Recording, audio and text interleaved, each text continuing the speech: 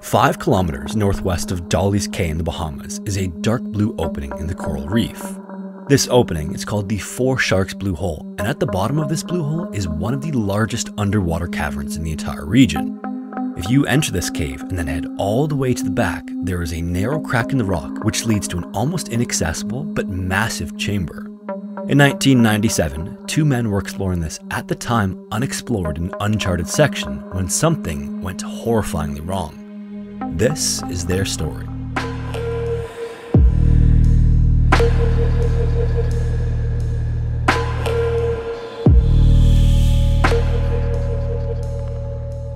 If you enjoy Scary Interesting, odds are that you enjoy stories of humanity surviving, or sometimes not, in some of the most difficult conditions on Earth. So today, I want to introduce you to one of these stories, which is a horror fiction podcast and YouTube channel set within the chilling polar night of Svalbard called The White Vault.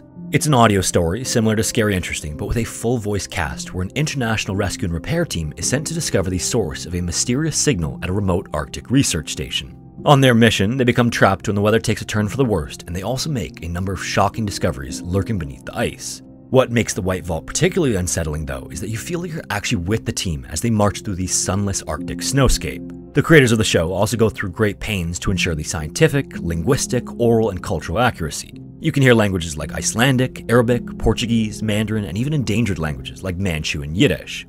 The White Vault also features actual audio from endangered species like polar bears, Andean condors, and more that you won't hear anywhere else. The complete story is now available because the White Vault's main story recently concluded, so you can hear all of the collected records for free without having to wait on new releases. A sequel series is also planned to release in October of 2023, and other seasons follow stories that would be right at home here on Scary Interesting, like an archaeology team that survives an avalanche in Patagonia, and spin-off series in the Antarctic, England, Japan, and 18th century China. So, I'd highly recommend you check out The White Vault wherever you listen to podcasts, or right here on YouTube, and subscribe now to delve into the waiting horrors. At around 8 o'clock on the evening of August 17th, 1997, Rob Parker and Dan Malone, also known as Duffer, sat on the edge of a boat about 3 miles off the coast of Dolly's Cay in the Bahamas. After a few adjustments, the two looked at each other, nodded, and almost in unison fell backward into the ocean. In a few moments, Rob and Duffer, along with 2 support divers, would begin their descent into Four Sharks Blue Hole for another dive among the thousands in their careers. Each of them was an expert, especially Rob. At 35 years old in 1997, he was already revered as one of the foremost divers in the world and the best diver by far in the UK. He had solidified this title after diving a record 206 feet in England's Wookey Hole, which stood as the deepest dive in the country's history for a full 20 years before it was finally bested. The dive they were about to begin was for pleasure, but it was business that brought them to the Bahamas in the first place. They were part of a dive team being filmed by a German TV documentary on blue holes, and Rob was a late addition after a spot unexpectedly and tragically became available. 4 months earlier, their close friend and one of the biggest names in technical and cave diving at the time, Rob Palmer, died while diving a blue hole in the Red Sea. While Palmer was attending a technical diving conference in Egypt, him and several other conference attendees planned a dive which was supposed to be a relatively straightforward underwater wall dive. Their plan was to descend along the wall and check out marine life that had taken up residence on its rocks. When he entered the water, instead of swimming over to the wall with the other divers, Palmer began sinking fast. Divers raced after him, chased him all the way to 325 feet before they had to stop and return to the surface. They were already well beyond the capabilities of their gear for such depths, and going any further would be certain death. Palmer was just falling way too fast to catch him, and he was unfortunately never seen again as he fell so far that recovering his body was impossible. To this day, no one knows how or why he dropped so far so fast. The leading theory is that he suffered a heart attack or experienced another medical problem when he entered the water that caused him to pass out, and ultimately sunk to the bottom afterward. Shortly before his death, Palmer was one of several divers in the middle of being filmed for that same German TV documentary on blue holes. The decision was eventually made to press on and complete the documentary, if for nothing else than to honor Palmer's memory. And so Rob Parker was asked to step in, and he accepted immediately. Rob and Duffer arrived in the Bahamas 2 weeks earlier, and the film crew's aggressive schedule had them diving every day. The dives were routine and unremarkable though, and Rob wasn't the type of person to be happy with the ordinary. His life to this point was dedicated to pushing his limits any chance he got, and too many straightforward dives made Rob a little bit stir-crazy. As Rob's longtime partner, Duffer knew that the only thing that would bring Rob back to baseline was to plan a dive more in line with Rob's idea of fun. However, this would have to be a secret because their planned extracurricular dive into Four Sharks Blue Hole was a dangerous one, even for divers of their caliber. And Rob knew that neither the film crew nor its insurance company would be okay with this idea. But as long as they were back before the film crew shut up to collect more footage that night, no one besides the dive team would ever know. And the reason that diving Four Sharks is dangerous is simply by virtue of it being a blue hole. For a more in-depth look at blue holes, you may want to check out the Most Dangerous Dive Set on Earth video from a couple months ago. But as a quick recap anyway, blue holes are underwater sinkholes that began developing during the ice ages. They're all over the world's oceans, but the waters around the Bahamas are particularly saturated with them. Four Sharks was even discovered by Palmer, which is why this location was chosen to film it. It's unknown how many blue holes there are in the world, and our understanding of them is constantly being rewritten. One thing we do know for sure though is that they're deep. The deepest known blue hole in the world, the Dragon Hole in the South China Sea, is 987 feet to the bottom, and it was only discovered within the last 10 years. The second deepest, with a depth of 900 feet, was found off the coast of Mexico in April just this year. And weirdly, if you were to ask a diver with knowledge of blue holes what makes them so dangerous, you're likely to get many different answers. And this is maybe because there's no one thing that makes diving them so risky. For starters, obviously the first thing that we know for certain about blue holes is that they're deep. Any uncontrolled descent, like in the case of Palmer's death, can quickly turn into an irreversible situation, as many blue holes have bottoms well beyond depths where the pressure is too immense for humans to survive in. Many blue holes are also self-contained vertical caves with a defined shaft from top to bottom, causing poor water circulation. Others have offshoots or passages that connect to other cave systems or the neighboring ocean. In those ones, changing tides can create violent flows of water into or out of them. As a result, divers have to time their dives with the slack tides to avoid this, which is why Rob and Duffer were beginning their dive at 8 o'clock that night. At the same time, some members of the diving community find blue holes to be no more dangerous than any other type of diving. Instead of them being dangerous by their nature, it's divers who dive beyond their limits who make them seem more dangerous than they are. In any case, the dives Rob had completed since arriving in the Bahamas were some of the first blue holes he had dived since the 1980s. When he found out that Four Sharks housed the largest known cavern in the Bahamas, and its back wall had a large crack no diver had ever dared to pass through before, he just couldn't pass up the opportunity to be the first. His whole reputation was one of taking on what others didn't have the guts to do. He was an outstanding self-taught rock and mountain climber and led expeditions to caves all over the world that had never been accessed before, let alone explored. The water just happened to be where Rob was the most prolific. Even as a rookie, it didn't take long for other divers to realize that they had a prodigy among them. Sheck Exley, who was regarded by the dive community as the man who essentially wrote the book on cave diving, once said that if Rob had been born in cave-saturated Florida instead of England, he would have quickly become the world's preeminent underwater explorer. In fact, even despite this, Rob was well on his way to earning that title. There wasn't a challenge in the world that was tough or exciting enough for Rob. Even in extreme environments, everything he did was so easy that he had to come up with side quests. Anyone who spent time around him knew that Rob didn't dream up anything without plans of coaxing some poor, unknowing soul into competition with him. Then after that, it wouldn't take long after accepting a challenge from Rob to find out how foolish it was to engage in a physical competition with him. During one expedition, he challenged fellow explorers to a push-up competition in 104-degree temperatures. Every participant did hundreds of them, but no one did more than Rob. The next day, his opponents felt nearly crippled by the soreness, while Rob only seemed stronger.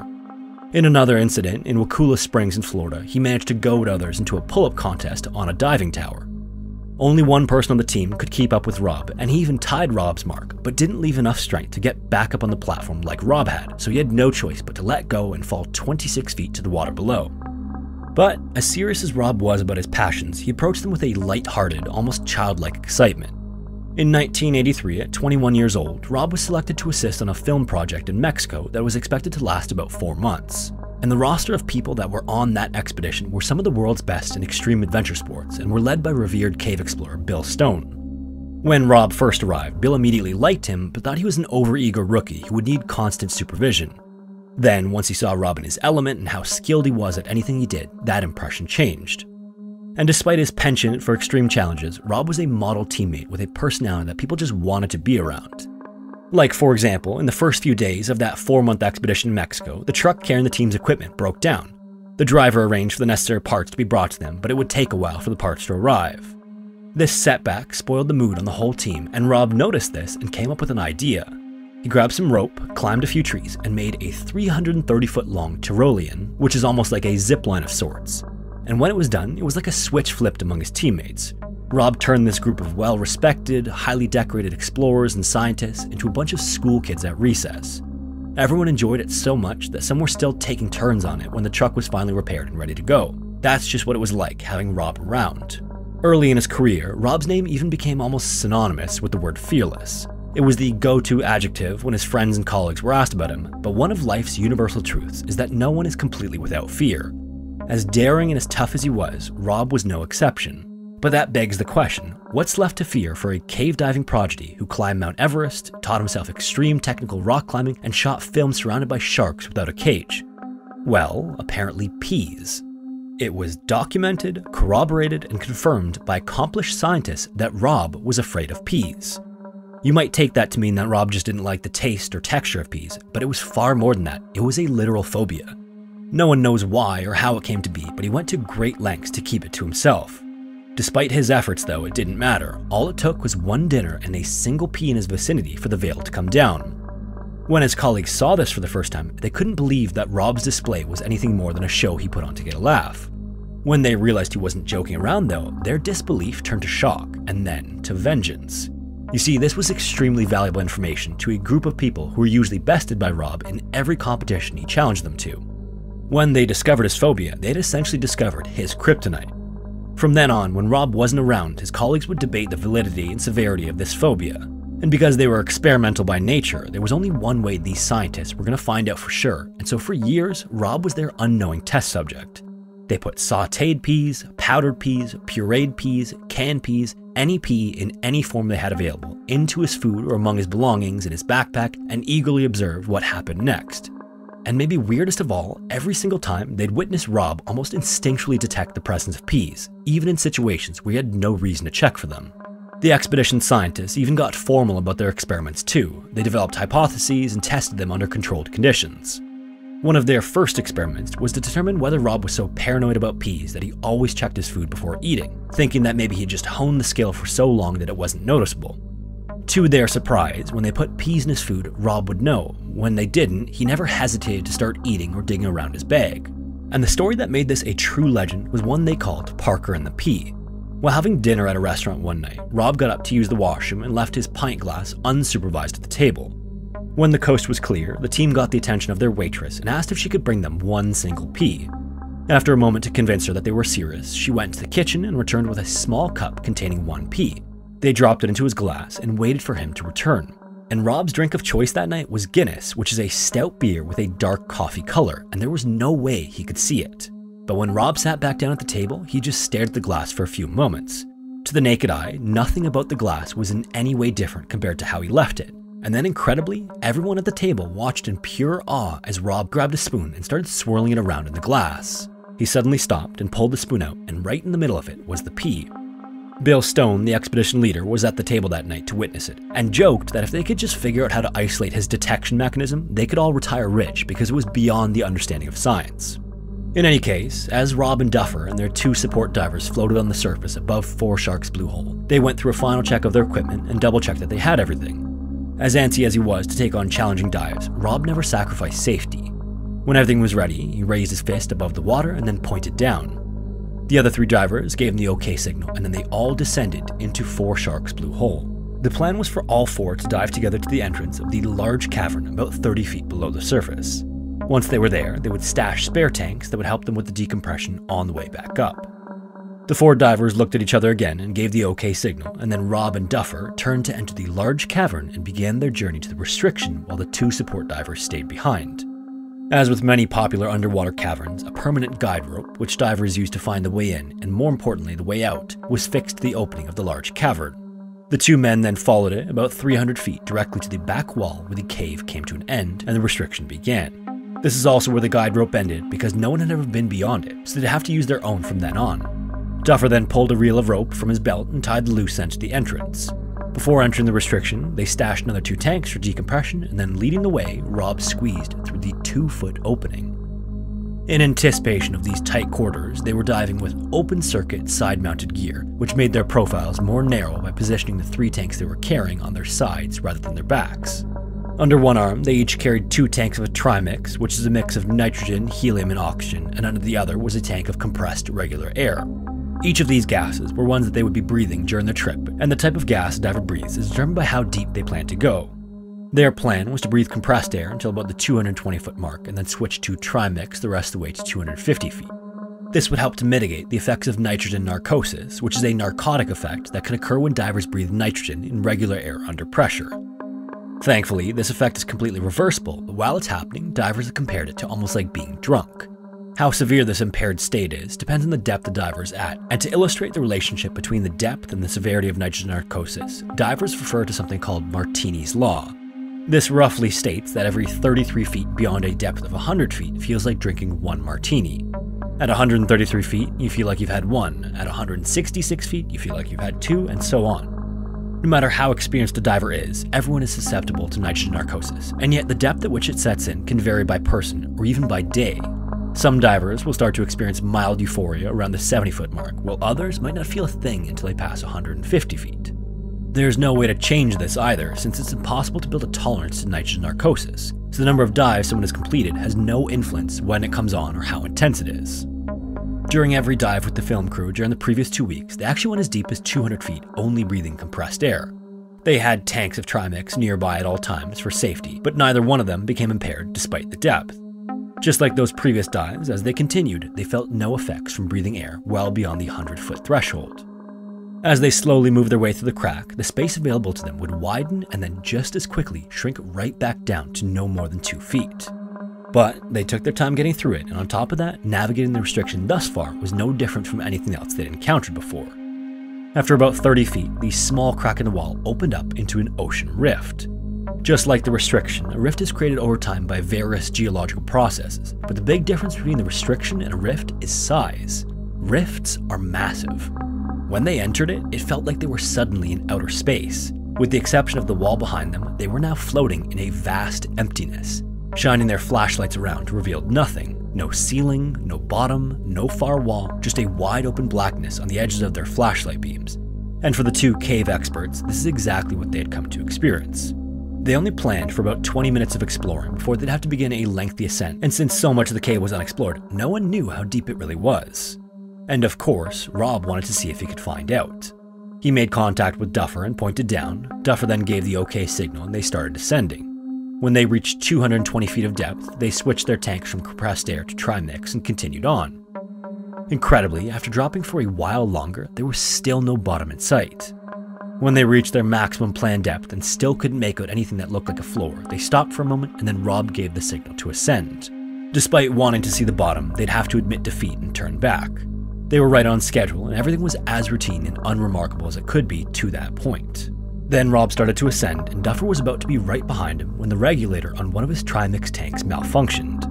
He tried to fix it, but couldn't get it working, causing him to have to switch back to compressed air. He wasn't sure how this would impact him, if at all, and it's true that neither he nor Rob felt any symptoms of nitrogen narcosis all the way to 220 feet, but the difference in severity between 220 feet and 250 is almost an entire martini. If Martini's Law held true, Duffer was at risk of suddenly feeling like he had just downed 4.5 martinis. And sure enough, it only took a few breaths for a huge rush of narcosis to course through his body. It wasn't to the point of producing severe symptoms, but it was just enough to make things worrisome for the moment. Trying to keep calm though, Duffer started to ascend and his condition improved with every foot. Even so, the safe thing to do was communicate to Rob that he had a regulator fail and that he needed to switch back to compressed air. The symptoms of nitrogen narcosis could return and Rob needed to know that in case Duffer suddenly became incapacitated. Using hand signals, he did his best to mime what happened to his trimix regulator, but instead of giving a signal that he understood, Rob tried to communicate something back to Duffer. Neither one of them really knew what the other one was trying to get across, but it seemed to Duffer that Rob had at least understood something had happened.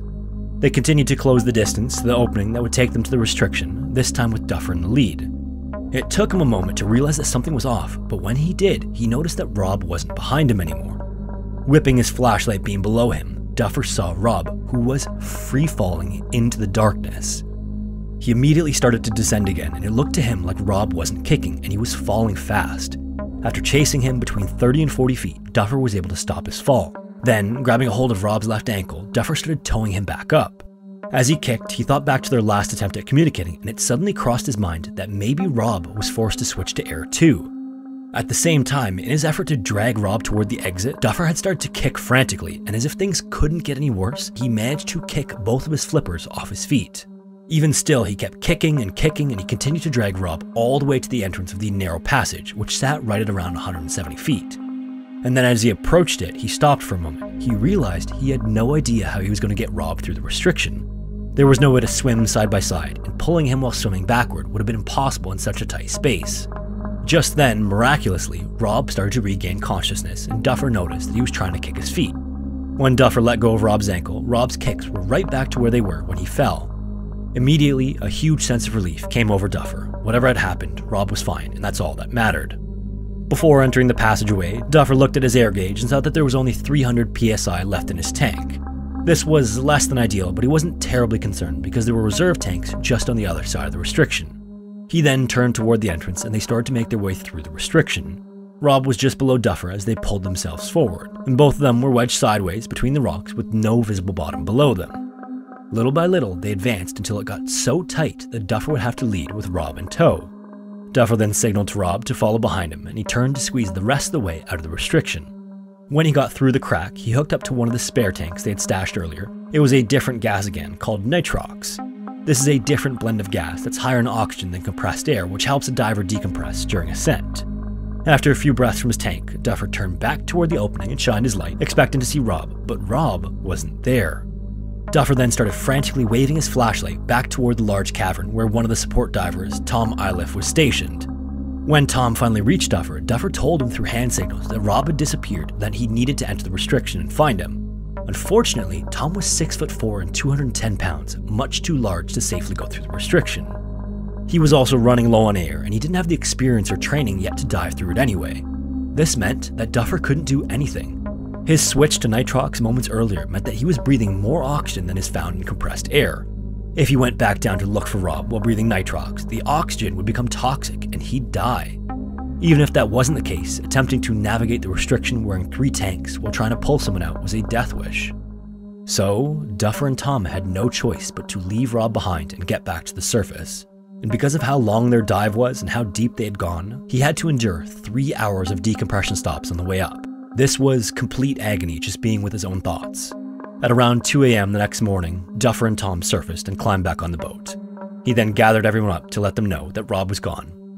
For a moment, there was a stunned silence until the other support diver started screaming that they should have told her because she could have been in and out of the crack in 15 minutes. Tragically, that other support diver was Steffi Schwab, the widow of Rob Palmer. To this day, Duffer disagrees with Steffi and thinks that any attempt to find Rob would have resulted in 2 dead divers. It would be 2 days until the tides would allow them to return to the restriction to recover Rob's body. They would eventually find him at 149 feet, wedged in a space less than 2 feet wide. In order to get him out, they needed to remove all his gear and just let it fall into the abyss. With it went the opportunity to determine what happened to Rob that caused him to lose consciousness in the first place. A US Coast Guard investigator concluded that Rob's death was a drowning caused by nitrogen narcosis, but how Rob became narked in the first place is a complete mystery. Rob's body was later prepared and flown back to England where he was cremated. His ashes were then spread around his favorite caves nearby. Hello everyone, my name is Sean and welcome to Scare Interesting. If you have a story suggestion, feel free to submit it to the email found in the description, and remember to check out the White Vault wherever you listen to podcasts for more horror content. Thank you all so much for watching, and hopefully I will see you in the next one.